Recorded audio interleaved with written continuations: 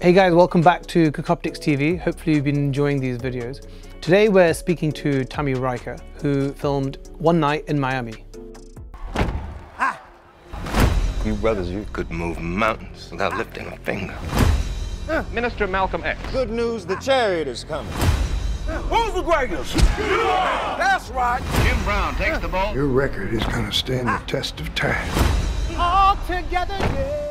I just wanted to ask you firstly about working with Regina King, her feature directing debut, although she's directed before, but I was just interested to see how that synergy was for both of you.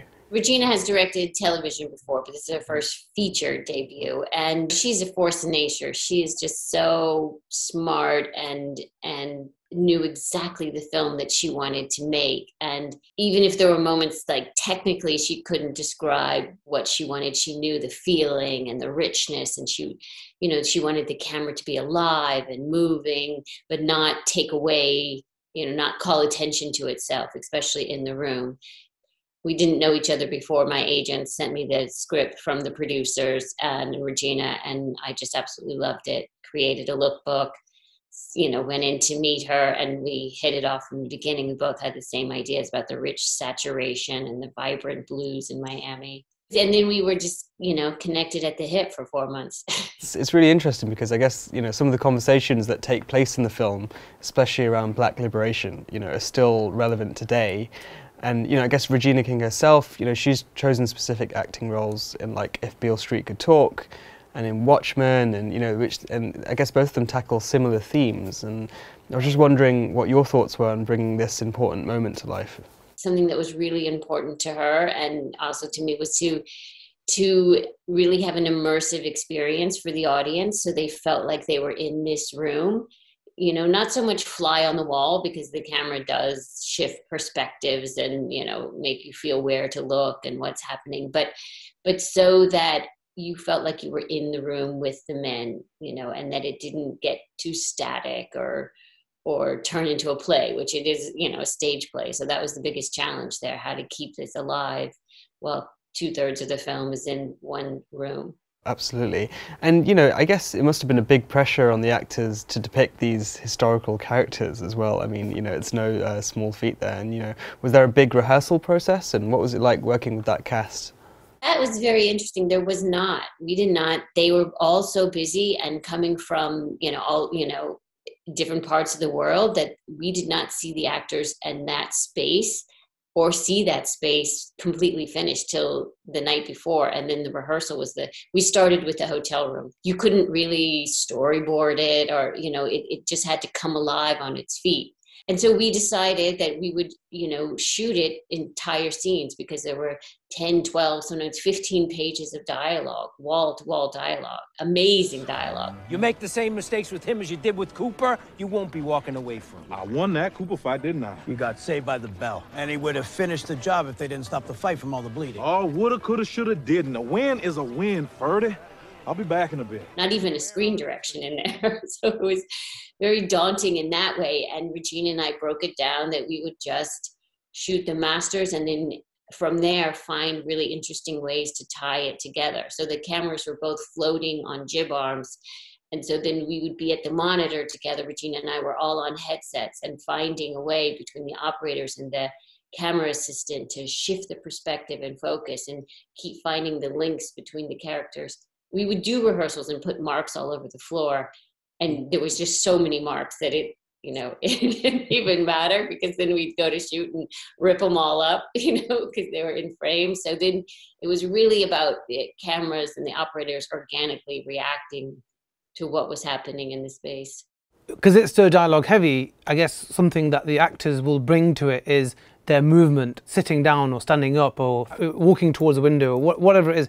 Did you build in some of this freedom for them to move about so freely? Yeah, absolutely. So Regina is very much an actor's director. So she wanted them to have that freedom, and we would explore it in the rehearsal. I mean, there were a couple of scenes like, she told Eli and Aldous, like, this is going to take place at the Mirror. But then they had the freedom to move in that area, and they were absolutely incredible. Their perfection and drive to get these men right really drove the whole crew to raise the bar. Like Kingsley was always had his earbuds in and was listening to Malcolm's speeches to get his dialect and the tone right. You know what is going on around us? It should make everyone angry. Well, you know, you bourgeois Negroes, you're too happy with your scraps to really understand what is at stake here. So even when you were lighting and you were getting the jib arm set or, you know, blocking, you would always have that in your ear.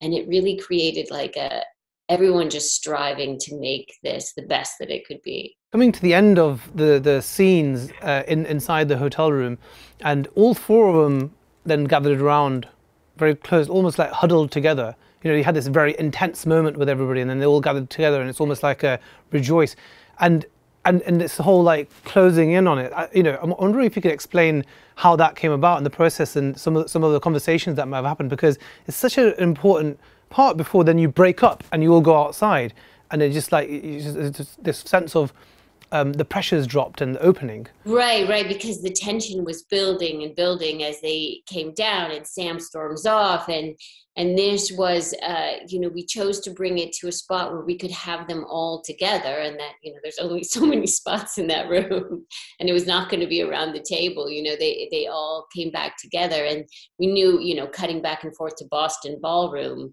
that would be a space where, with all of them together, we could get behind their heads and shoot overs and get the reactions that we wanted. I mean, that was a spot where it all calmed down again. I was actually watching 12 Angry Men the other week, and, you know, obviously just paying attention to that, about how it was all shot in one room, in one location over a single span of time. And then looking at Kent Power's original screenplay, that was also set in one location over a single span in time. And of course you're using these same, I'm interested in seeing the filmmaking techniques they used on that film, and then the filmmaking techniques you used on this film. And I was just wondering what techniques you thought you used in order to keep the audience engaged, seeing as it was just one location. The choice of shooting the Alexa 65, shooting large format, definitely made a huge difference. You know, even though you didn't see it in a theater, like the amount of detail that you get, you know, in 6.5K is really incredible. And the very shallow depth of field, we used the prime DNAs wide open, so it was very, very shallow. With the large format, it's just inches sometimes, you know, half an inch sometimes that you have. So I feel like that shift in focus really made you feel. And then also when we talked about wanting to keep it alive and the camera moving, I proposed to her we keep it on 2 jib arms, manually operated, so that the camera could always keep floating. Even when it's static, there's like a very imperceptible move. And it's able to float up and down. And so it was able to follow them. And then in each, wherever there was a mirror or a painting or anywhere, we had a little hidey hole, like, so that the mirror would pop off and there was a hole there. So a B camera could also keep moving at the same time. And I feel like that you can feel the seamlessness in the cutting, that it was the same take. Is this something when you were reading the screenplays, like, this is what I want to use? You know, we're in one room. We need to, you know, we would like to make the room look bigger or feel like it's not necessarily claustrophobic. Was it Alexa 65 something that you first thought off the bat, or were there other cameras that you were testing out as well? No, it was the first. I had just finished The Old Guard, and that was the Alexa 65, and just loved it. Loved that image and that richness. I mean, I remember when I went to see The Joker in the theater, and I was like, I felt like I could touch it, you know, like it just felt so tactile and real, and the fall off of the focus. So Regina had used the Alexa 65. She didn't direct it, but If Beale Street Could Talk was the Alexa 65. And so, you know, when I presented that to her, she was like, absolutely. But we were it's like some people don't realize, because Amazon bought it after it was finished. It was not a big budget film. I mean, our shooting budget was $12 million. So it was not, that wasn't really in the budget. And so I presented to the producers. I said, let me talk to Ari and let's see if we can, you know, if they'll help us. And they were incredible. You know, I gave them the script, gave them my whole song and dance. They were like, we'll definitely help you. You know, we want people to know that Alexa 65 is not just for big giant action movies. It's also for small, intimate movies. It's a great choice. It really does. You know, that's something I noticed from the very beginning. It's like you know, like you said, you're in the room with them. You're part of these really important conversations, and it's almost like, I I can't believe I'm hearing this conversation. It really gives you that feeling, which is great. Wow, Sam, your music is deep, brother. Hey, man, I love them songs. You would just get goosebumps. Like you would, it all, you know, you felt like you were really there with them.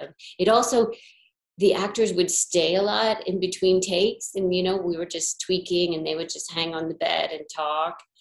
And it kept it like a very small group. And instead of, you know, usually they're gone and then you bring it back in again. And it really felt like you were living in the moment also. Yeah. We were speaking to Phedon Papamichael as well about the trial of the Chicago 7, and in particular his methodology behind crafting dialogue scenes. I guess like yourself, he had about 10-15 page dialogue scenes from Aaron Sorkin just around a table. We were talking about how he approached those scenes, yeah, I guess, and the cinematography behind those scenes. And I guess he generally said that he went from the master and then he went in, essentially, is what he did. I was wondering if that was a similar kind of process for yourself. Yeah, we did. So we would start our widest, whether we were, you know, through the window or had, you know, pulled a wall. We usually start looking front or back and then start breaking the scene down. So we would start moving in closer and closer. But Regina purposely did not, we neither wanted these big giant close-ups. You know, we wanted to always see the other characters in the background and to feel them listening or reacting. So yeah, we would move in and then we'd flip around to the other side.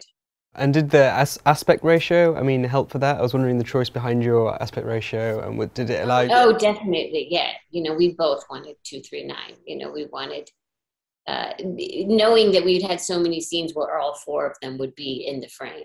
I think I was reading up about it, and I was and I heard you talk about the different photography and the references that you took, whether it was for the boxing matches, whether it's for things outside the hotel room, but also building the image database and a lookbook or almost for the film itself. Could you tell us a little bit about that process and, you know, perhaps what kind of photographers you did use and what did you draw from them?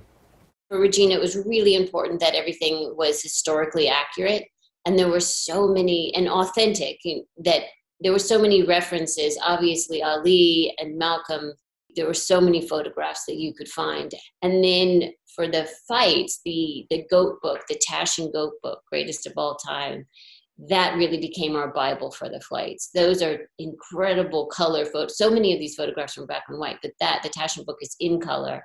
And we recreated the exact lighting grid from the fight. The gaffer found the 1K Altman scoop lights that they actually used. He found them in a warehouse. And so we had the exact bulbs, we had the exact Fresnels on the end.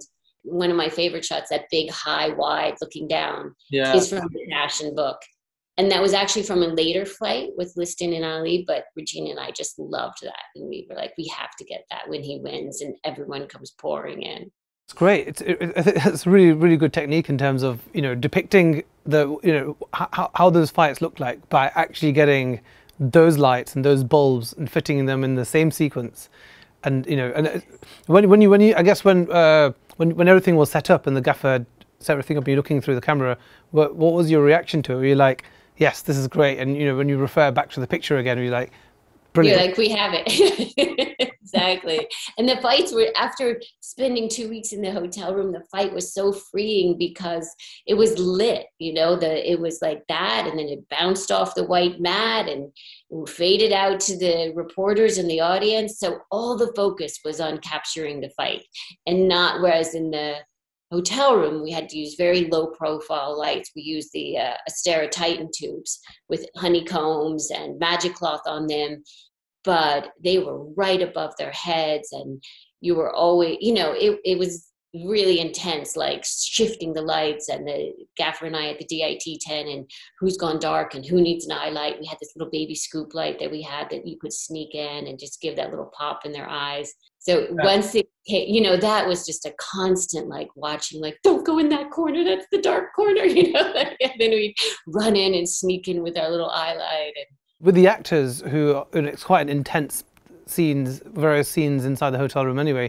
and I guess that sort of lighting setup where you've got the lights right above the head, I guess it makes them feel in that same way? Probably, do you think it adds a little bit more dimension for them as well, to feel like this is the space, we're closed in? Yeah, absolutely. Like there's no lights on stands. Everything's coming from the ceiling. So they have that freedom to move. I mean, there were moments they had to duck under those jib arms sometimes to get around, but it was interesting because, you know, you would ask them, is it all right? The camera, like that Bob Dylan scene, that's one of my favorite. And Malcolm just turns around and the camera's right there, you know, and he was like, I don't even feel it. You know, he was so in it. I was just wondering if you could break down your lighting setup for the hotel room. I know you said, did you mention you used Asteras?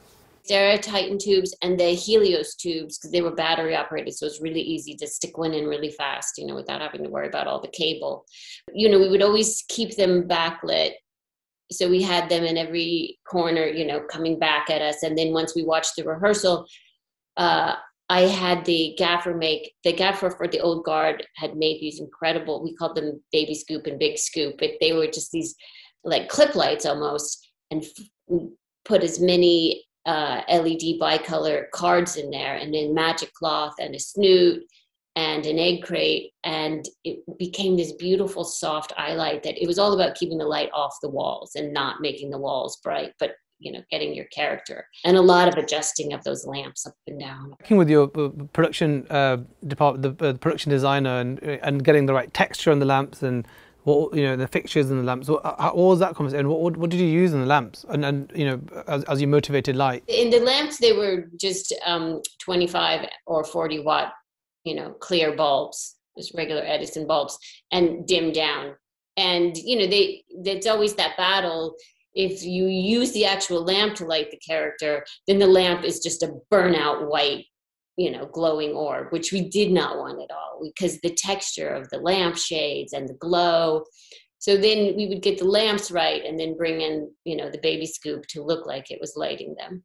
And in comparison, in the boxing ring, you know, I was looking at that, it was beautifully photographed. I was just wondering, you know, again, you mentioned that you used, I guess, period lighting and that kind of thing, but, you know, you've got some really great, rich, dark shadows, I guess, in the crowd, but still have highlights of people's heads and, you know, of the clothing and that kind of thing. I was just wondering if you could explain how you managed that. The boxing, it really was all just bouncing off the mat and those lights coming down. Regina and I watched a lot of boxing movies together, obviously. And, you know, as much as we love Raging Bull, there was in other fights, we were like, we don't want ours to fall off to black. That was really important for us. So we had little pinpoints of light going back, back, back. And then in visual effects, they just kept enhancing it. So we put something there for them to keep going, because most of the time we only had 250 crowd. So we would have to keep rotating them around as we went. Yeah, exactly. So the choreography must be pretty tricky, I guess, with a boxing match. It was to, you know, that was the boxing we did storyboard for what was going to happen in the ring. And then we had 2 cameras outside of the ring that were capturing, you know, the audience and the reporters, and also always finding really interesting angles. I mean, that's what was really fun, is we were doing the hits for what was happening inside the ring. You know, you'd always run back and see if that hit sold or not, you know, with the boxing coordinator. And then the other 2 were free, just finding really interesting angles. And, you know, sometimes the hit worked and sometimes it didn't, but they used a lot of those, which I feel like felt, again, you had that audience point of view happening. I remember an interview we had with Michael Chapman quite a few years ago now. He was talking about how he did the opening sequence in Raging Bull, and he said, yeah, it was just him wrapped up in black material, firing off these flash guns, running around in the audience. Yeah, those are so beautiful. And they're like, they don't make them anymore. We had like, I don't know, 200 of those little cubes to boom, boom. They're so beautiful. What? So you put in these flashes to represent the old camera flashes, yeah. Any reporter that had a camera that we saw had a real vintage camera with the flash bulb in it. And then some of the deeper ones were just enhanced by visual effects. I was just wondering if you could just speak about your relationship with Regina on set. I know you said that she's an actor's director, and I just wondered how she differed to some of the other directors that you've worked with in the past, and what made this collaboration so successful. She's very, as she should be, very protective of the actors and their experience and their rehearsal time. And everything, you know. But as far as a cinematographer, I mean, she was incredible to work with. We spent so much time on the weekends watching movies, storyboarding. We literally like rode together every morning, breakfast, lunch, and dinner together. We were the only time I didn't see her was like the 6 hours we were asleep, and then we were back together again. And that bond is what really helps, so that we are always on the same page. You know, you could ask a question to me or Regina, you know, and you get the same answer. That really helped the experience, especially when you have to move so quickly that you're in their head and you've talked everything through. You know, we talked the day through on the hour drive in the morning, and then on the way back, we'd talk about what we're doing the next day. So that was really cool, chatting to Tami about how she shot One Night in Miami, how she shot in one room, and how she created that 60s period feel with Regina King. Tell us what you guys think in the comments below. Remember to like and subscribe.